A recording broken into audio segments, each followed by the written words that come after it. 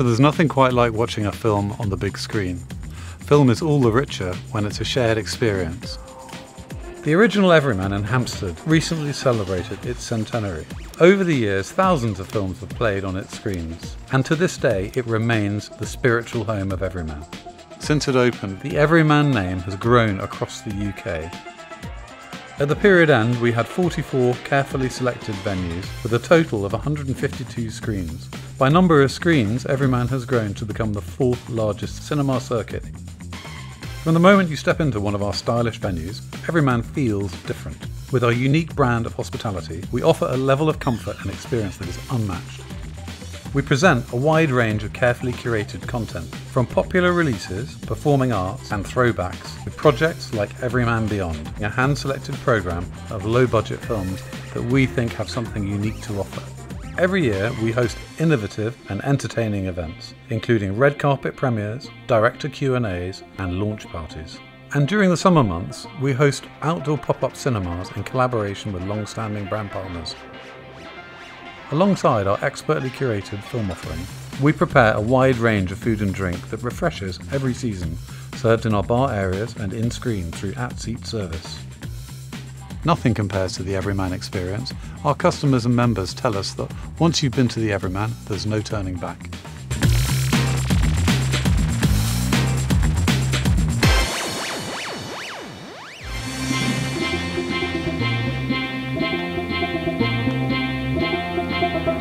So I'm happy to report that cinema is alive and well. The UK film market peaked in 2017, 18 and 19, before all film production ceased in the outbreak of COVID in 2020. Post-pandemic, we have seen a steadily improving film slate. In fact, 5 of the top 15 highest-grossing films of all time have been post-2020. There's been a well-documented shift in attitude amongst major studios. The returning consensus is there is great value in the full theatrical window, not just because the actors and directors prefer it, but because Wall Street has seen the commercial merits. Killers of the Flower Moon, Napoleon and Ferrari are all good examples of films that were initially made for streaming, but ended up with highly lucrative theatrical windows. As a final point on this, it's important to understand that a theatrical release also delivers a better streaming performance, so it's a win-win for all parties.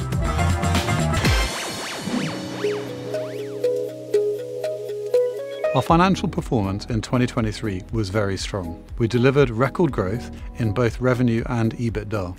Revenue increasing 15.3% to 90.9 million, while adjusted EBITDA increased 11.7% to 16.2 million. This financial performance was weighted towards the second half of the year, where we saw an improved release slate. In July and August, both Barbie and Oppenheimer delivered remarkable box office performances, with the busiest week of admissions beating our previous Everyman record by almost 50%. In the period, we continued to grow market share, rising from 4.5% to 4.8%. Importantly, we managed to maintain sensible levels of bank debt at less than 2 times leverage. As always, there's a delicate balance to be struck between further rollout and expenditure, whilst maintaining a strong financial position. With current CapEx expectations for the openings in our pipeline, we expect leverage and net debt to reduce significantly over the next couple of years.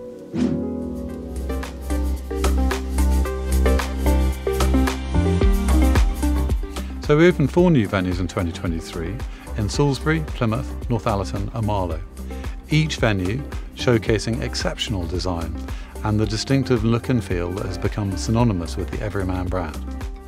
We also completed the highly complementary acquisition of Tivoli Bath and Cheltenham at the year end. Both venues are a perfect addition to our portfolio. Trading across this cohort has been encouraging to date, and we're confident that they will add significant future value, noting that most of our openings take 4 years to reach full maturity.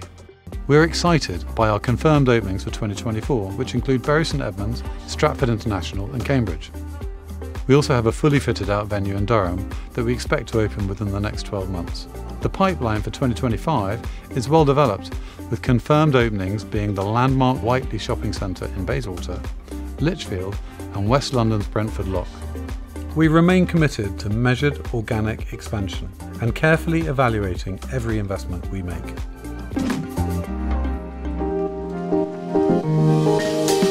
Well, we've been very busy. We welcomed 3.75 million customers through our doors, representing an increase of over 300,000. Against a challenging consumer spend backdrop, our paid-for average ticket price increased by 3.2%, and food and beverage spends increased by an impressive 10.2%. In other strategic and operational progress, we have launched a new website. This provides an improved functionality for our customers. It gives us greater visibility on booking flow and the potential for more targeted advertising campaigns. Since the new site's launch, our average monthly visitors have increased by 21%. We further enhanced our food and beverage proposition, and new customer favourites include our raclette burger and cocktails such as the strawberry daiquiri and passion fruit martini. We continue to grow awareness of the Everyman brand through our brand partnerships and digital marketing campaigns. And we have also refreshed our existing membership offer, increasing uptake, engagement and retention. As a result of this, membership numbers have almost doubled in the last 12 months. We're moving through 2024 with increasing confidence. We've delivered a strong performance in Q1 with Dune Part 2 and Bob Marley One Love as the standout titles. It's clear guests are returning to our venues in greater numbers and spending more with us, testament to the strength of our offering. We look forward to a continuously improving film slate throughout 2024. There are too many films to mention, but a few that we're really excited about include Wicked, Despicable Me 4, Paddington in Peru, Joker, Folie à Deux, and a new Gladiator sequel.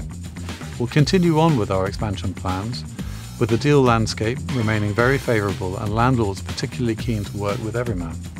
Overall, we have continued to make significant progress, both financially and operationally, and we look forward to delivering further growth, capitalising on the opportunity ahead of us and driving strong shareholder returns over the short to medium term.